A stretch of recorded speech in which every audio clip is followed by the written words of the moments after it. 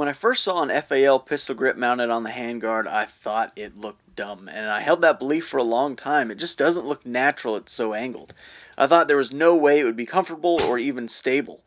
But I love learning about the FAL's history, and the more pictures I came across of Australian modified SLRs used in the Vietnam War, the more the aesthetics grew on me, and I just had to try it out for myself.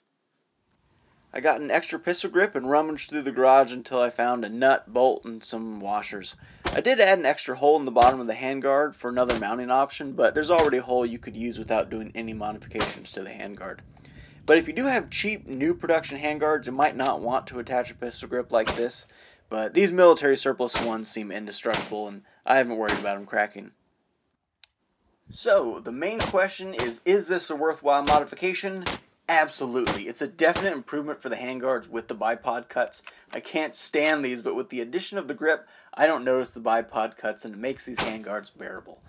The biggest impact of this mod is in pulling the rifle down when barricaded to stop all muzzle climb. On rifles like the AR-15, you can just put your hand on top of the handguard and push down, but on an FAL, that would obstruct the sights. The angle of the grip is actually really nice because of how long the rifle is, and when I'm running it, it feels natural. Also, in general, the handguard works great if you need to pull the rifle into your body to, in effect, shorten the overall length and move it in and out of positions like at this barricade. I would think this modification was done historically for use on full auto rifles to keep your front hand from getting too hot when mag dumping. Sadly, I don't need it for that reason, but it definitely has that aggressive aesthetic of the guy she tells you not to worry about.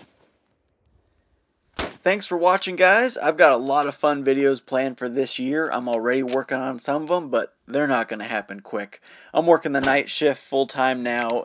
It's a real drag, but I'm investing about 70% of my paychecks into cryptocurrency.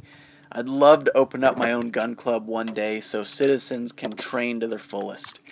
I'm imagining a couple 100 acres, multiple ranges, and shooting bays of all types.